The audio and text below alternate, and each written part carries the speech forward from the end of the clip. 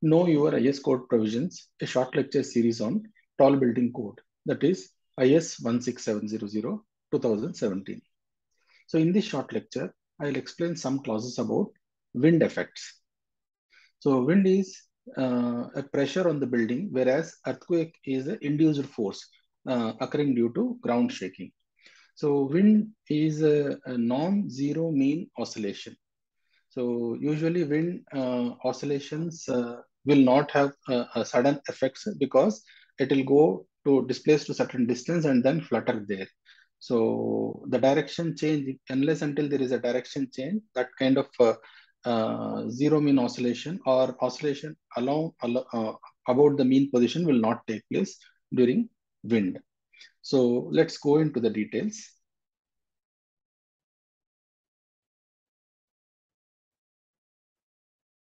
So wind effects.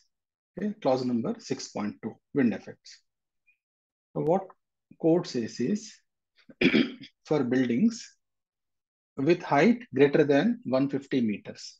So that means this is around 30 floors building. If we assume each floor height as 33 meters, then it is approximately 50 story building. Then with complexities in plan or elevation geometry. So that means if there are irregularities, especially irregularities in elevation geometry or plan geometry. And the third condition is if the building is situated in the location where the topography is complex with group effect or interference effect. So what does it interference effect means? There are many buildings in the vicinity, and there is a possibility of future buildings in future in that area.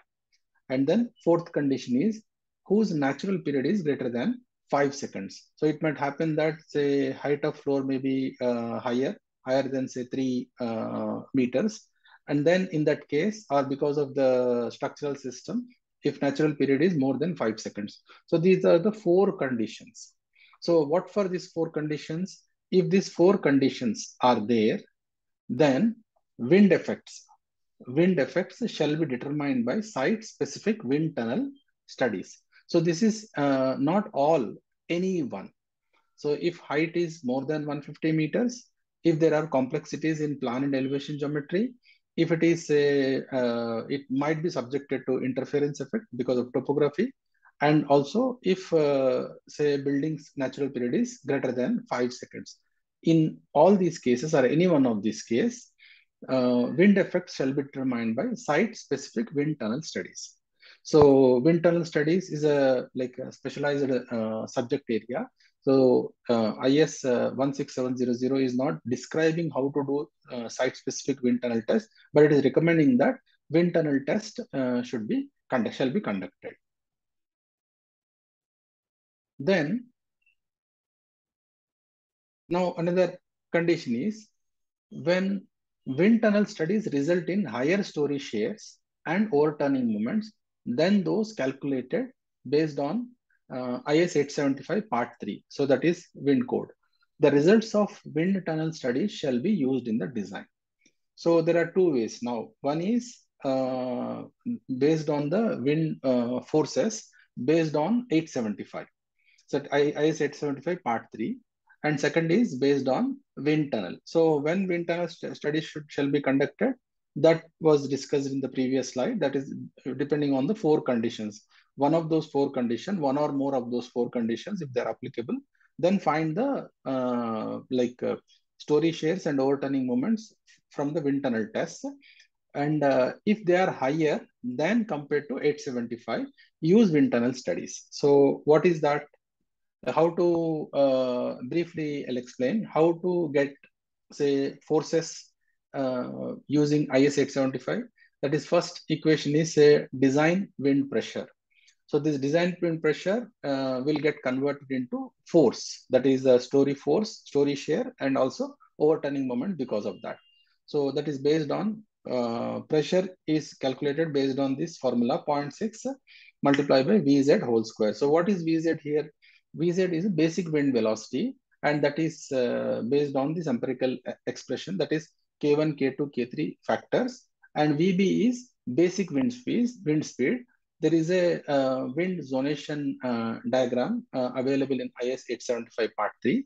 So based on the zone, this VB is decided, and then K1 is based on risk coefficient, and the K2 factor is terrain height and structure size factor, and K3 is the topography factor.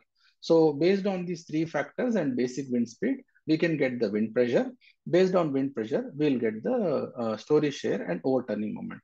What this clause is saying is 6.2.2.1 says is, if wind tunnel test results are more than that of IS 875 calculated values, then use the wind tunnel test results. Okay, for finding out the stress resultants or for designing the structure. Now, the other case is when wind tunnel studies result in lower story shares and moments, then those calculated based on IS 875 Part 3. So what code suggests? Code suggests is that value, that is the minimum design base share, shall be at least 70% that derived based on 875. So if wind tunnel tests are giving lower value, so we cannot go lower than 0.7 times the value which is found using 875. Then other thing is, in wind tunnel test, we get the distribution of story shares. So what code suggests is the relative distribution of story shares shall be as obtained from the wind tunnel studies.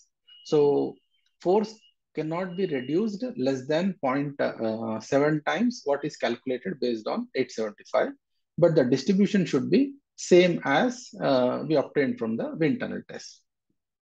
Then the next one is, when wind tunnel studies indicate torsional motion, structural system of the building should be modified suitably to mitigate the torsional effect so as to bring the torsional velocity below 0.003 radians per second for 10-year return period. So when we do this wind tunnel test, then we get some, if we get some torsional effect, its effect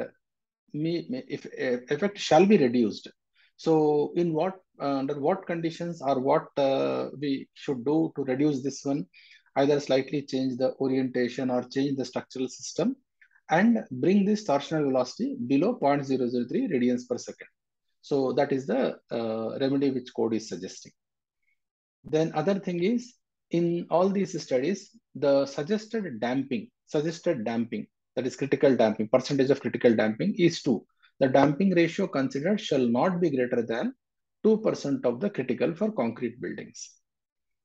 And then clause number 6.2.3, for the serviceability considerations, under standard wind loads with return period of 10 years, the maximum structural peak combined lateral acceleration Amax in the building for along and across wind actions at any floor level shall not exceed values given in table number 4. This is with or without use of wind dampers in the building. So if we use wind dampers in the building or without using wind dampers in the building, any floor's maximum, that is permissible peak combined acceleration, if it is building is of residential type, 0.18 meter per second square, and then mercantile 0.25 meter per second square. So this is a peak allowable acceleration of any floor. So peak allowable acceleration of any floor or at any floor is considered to be these values. These are the peak limits. So if say if values exceed, then we need to do structural changes such that values are lying below this, like values mentioned in this table number 4. So the intention of this short lecture is to help students and practicing engineers, particularly budding practicing engineers, to understand IS code provisions in a better manner. So thank you.